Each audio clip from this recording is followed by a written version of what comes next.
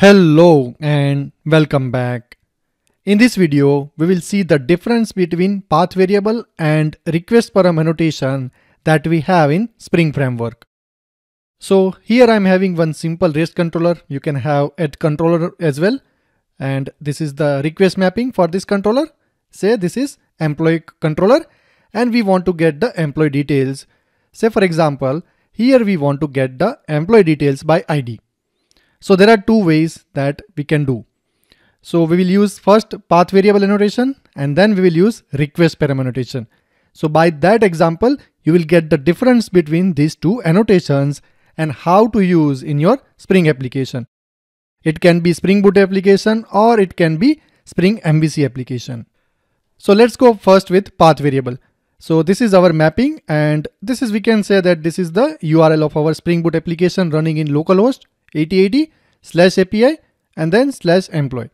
Now we want to get employee by ID. So what here we can do slash and we can provide the ID, say 1 or 100 or anything. Okay.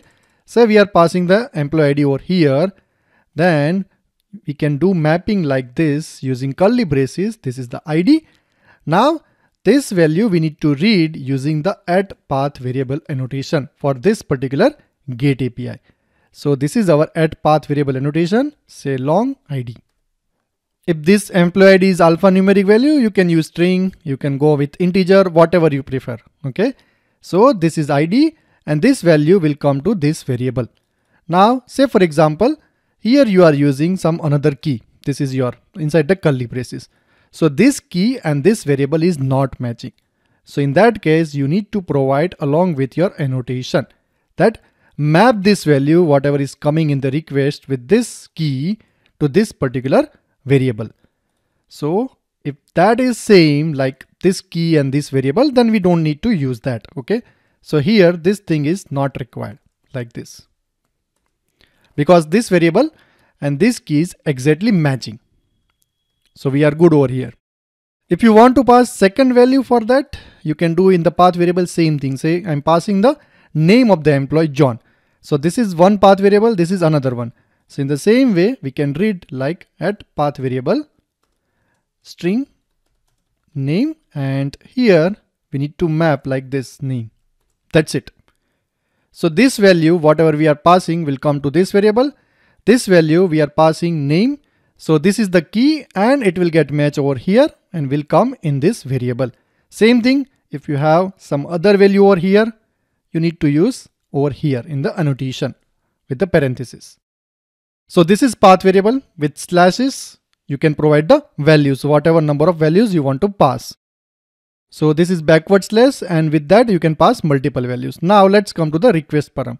Say for example, this ID and name we want to pass, but we want to have as query parameters, right? We know we can do like this in the URL, ID equal to 1 and name equal to John.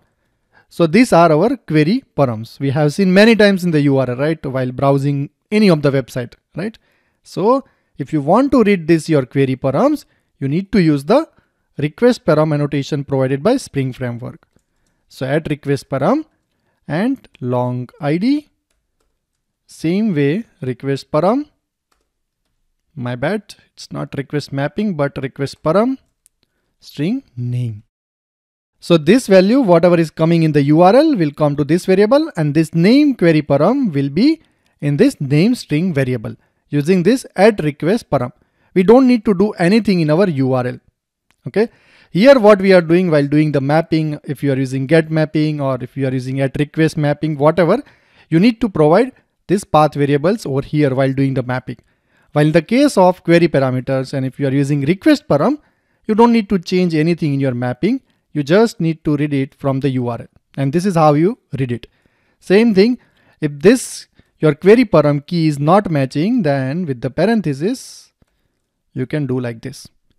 So this is our IDD. So this value will come to ID variable, that is type of long. So both path variable and request param are used to get the value from the URL. Here also we are getting the value from the URL itself and here as well. But the way we are getting is different. Here we are getting with the backward slashes and whatever values are coming and we need to map over here.